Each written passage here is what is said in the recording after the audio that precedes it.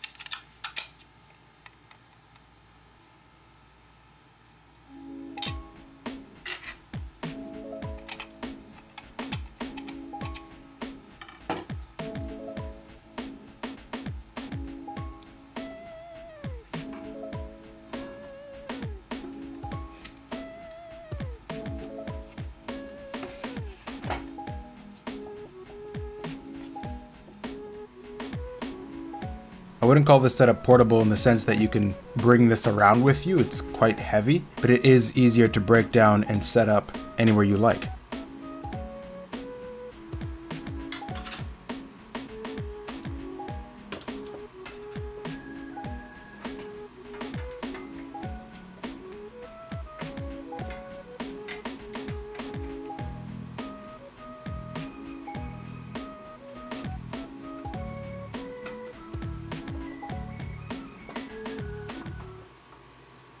I tend to use digital styluses with 3 buttons or even more. This roller stylus from XP Pen has a roller function as well as 2 other buttons. I wish it also had an eraser. That would make it the perfect pen for me. So I have this mini PC attached to my Artist 16 Pro 2nd gen from XP Pen. It starts up in about 8 or so seconds.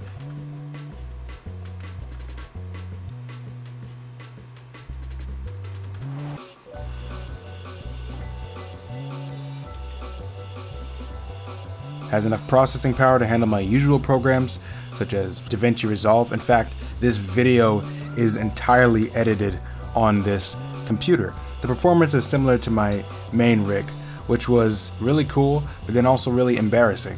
This tiny computer can edit almost just as well as my mid-tower PC rig. That's a lot to think about. But it's nice to think that just because I change my environment, say I break this down and set it up somewhere else, it doesn't mean I have to downsize the capabilities of my setup.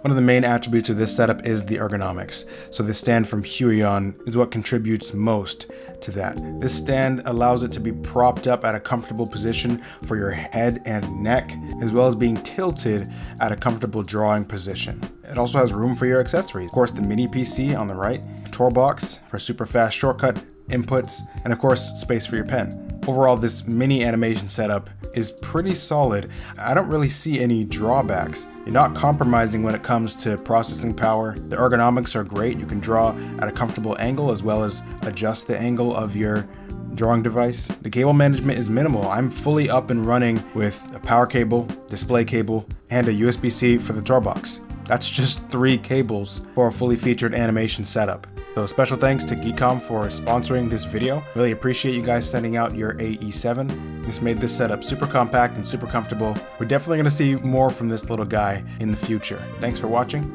I hope you enjoyed today's video. There's a really cool animation concept that I want to show you. It's the illusion of speed. Check it out here. Happy animating.